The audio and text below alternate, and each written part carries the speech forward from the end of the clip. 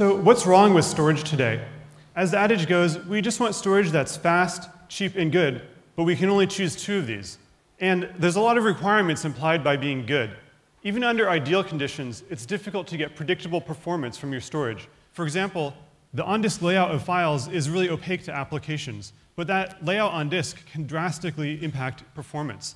Sequential access is more than 100 times as fast as random access. And nowadays, like everything else, we want our storage to be green and save energy. So what's so hard about that? Can't we just have everything? Well, there's actually a lot of disciplines involved in storage, starting with the actual hardware and the folded sheet metal.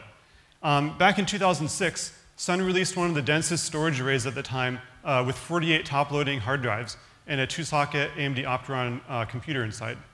When we were testing ZFS on early versions of this hardware, we found that there was always one or two slow drives. These ones, right in the front of the disk array. Any idea why that one was the one that was slow? I'll give you a hint. It's the same reason that this drive that this guy's about to yell at is going to get very slow. That's because vibration has a big impact on drive performance. In the early days, these chassis weren't quite rigid enough, and so the drives in the front left would be slower than the other ones. In this example, the chassis is just fine, but the external vibrations induced by this guy shouting at it causes the drive's read-write heads to take a lot longer to seek to the correct track. But really, all these hardware problems are nothing compared to the horrors of firmware. There is a particular drive firmware where the computer could ask it to perform a particular pattern of writes to specific offsets. Some of the writes wouldn't actually be transferred to the platter. So this is a type of silent data corruption. Unless we proactively address this, when the application reads back block C here that was dropped, it's going to get the wrong data. So software's job is pretty easy. We just have to fix all these problems without introducing any new ones. Fundamentally, OpenZFS brings enterprise reliability to everyone. I started working on ZFS back at Sun Microsystems in 2001, and we released the source code in 2005 as part of the OpenSolaris project.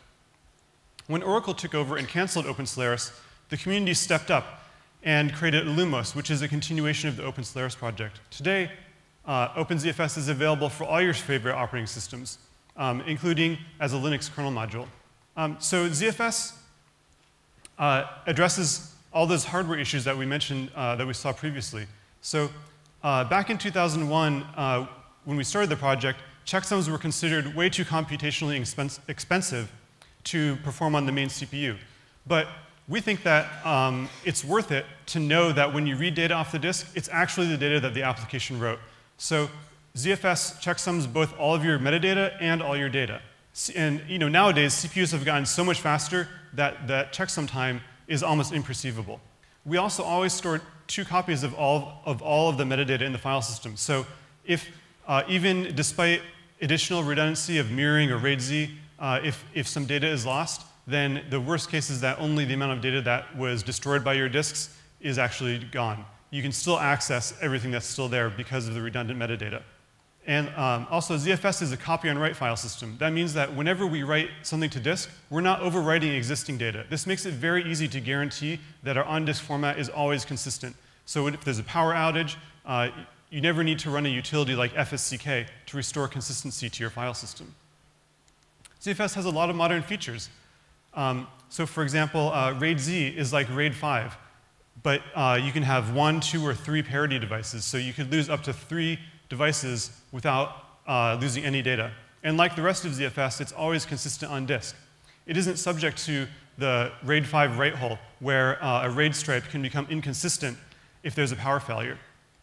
Built-in features like ZFS send and receive enable efficient remote replication and backups.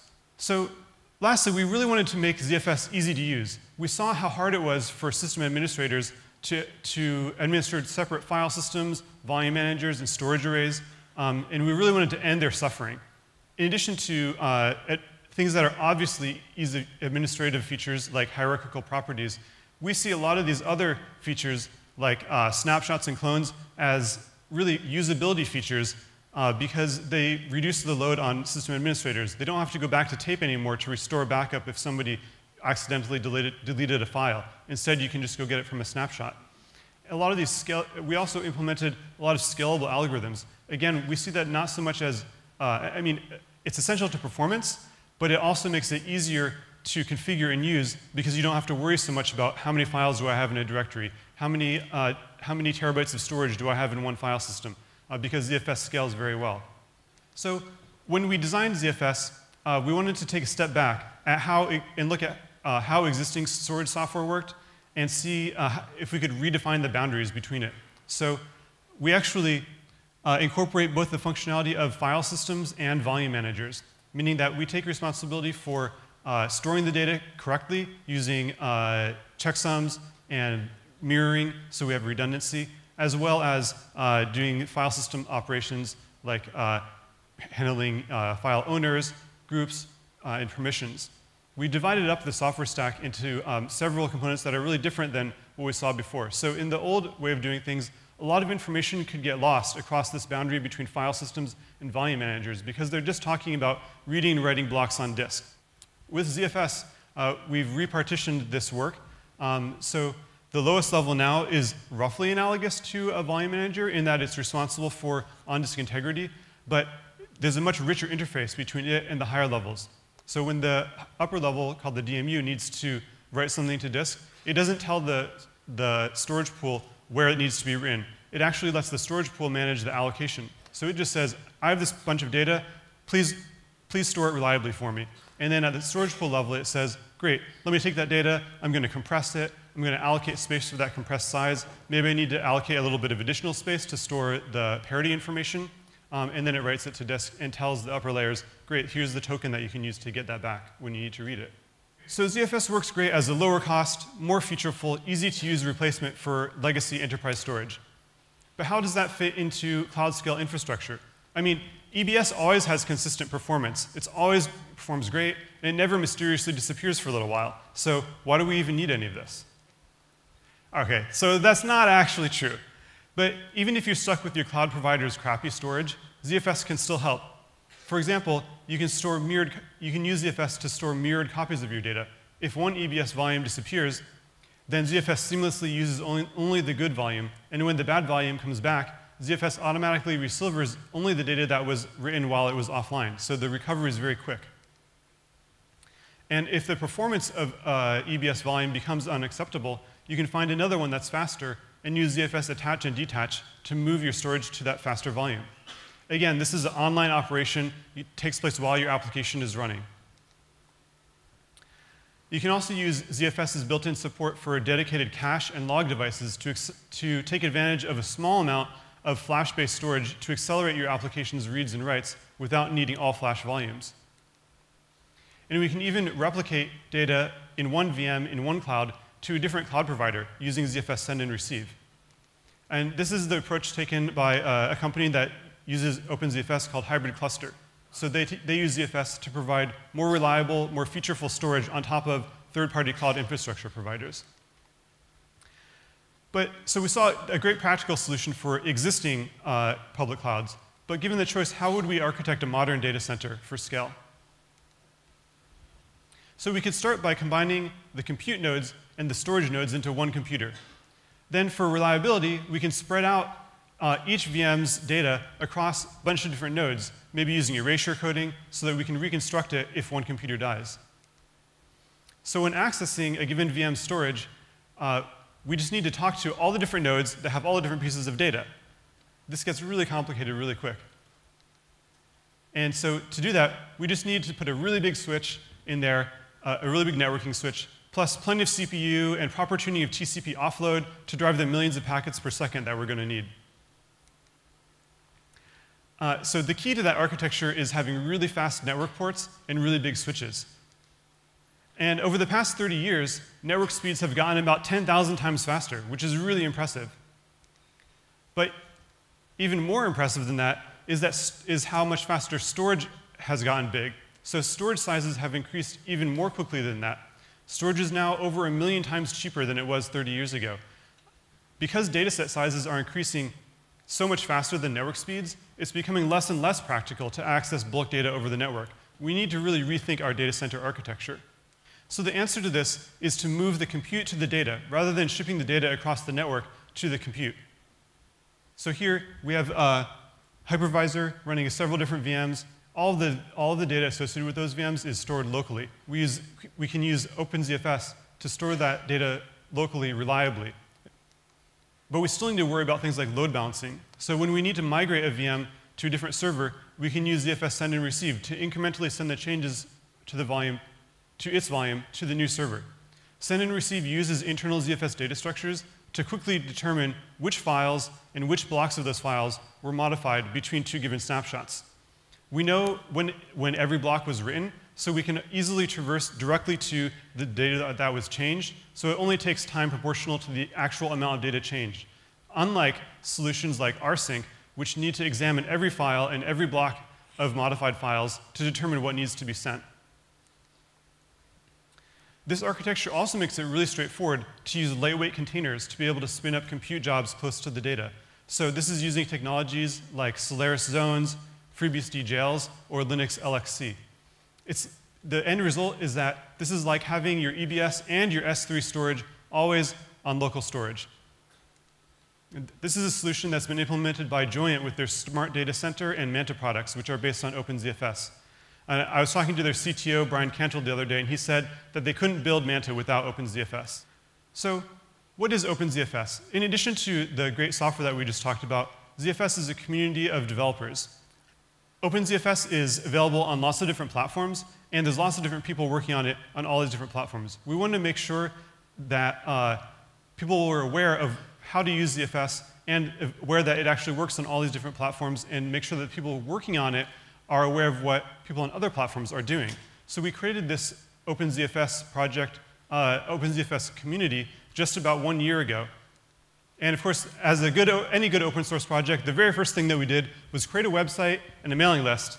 But we're also holding office hours where anyone can call in. We do them online. Basically, it's a way to talk to an expert in ZFS, somebody who's developing that source code, and talk to them over video chat and IRC to ask questions and find out what's new, what they're working on, and how to best use ZFS in their situations.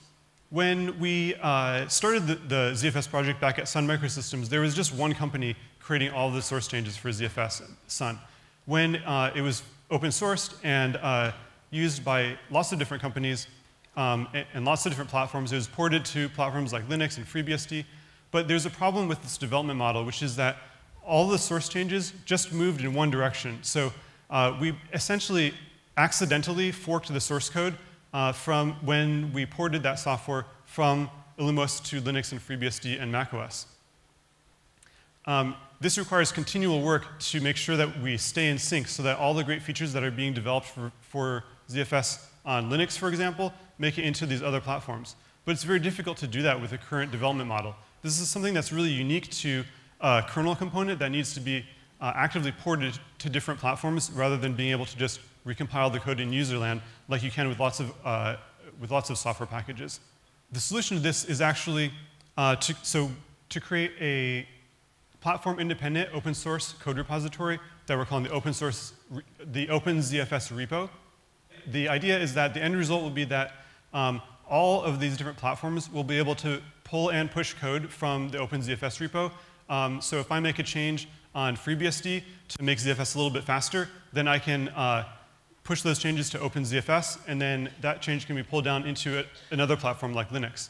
The way that this is much easier is that we're making it so that you can actually compile ZFS into userland to test it, so you can test ZFS on any platform and be confident that your code changes will work well on every platform. So this has enabled a lot of different companies to create products based on OpenZFS. So I mentioned a few of them earlier. I'd also like to point out Cloudius Systems. So they've actually created a new operating system from scratch, designed specifically for use in the cloud. It only runs on hypervisors, and it takes advantage of the fact that in modern data center architecture, you're pretty much just running one application on each computer. So they've cut through a lot of different layers of complexity. And one of the few components that they chose to not design from scratch was ZFS. So how can you get involved with OpenZFS? If you're making a product based on ZFS, let us know.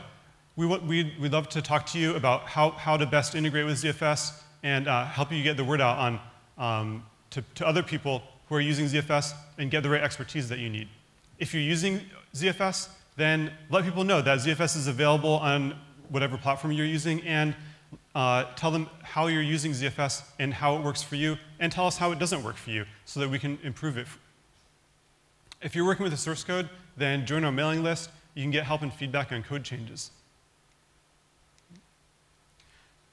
So to sum up, ZFS provides reliable local storage, enabling the next generation of data center scale-out, and OpenZFS ensures the continued innovation in open source ZFS is available on all your favorite operating systems.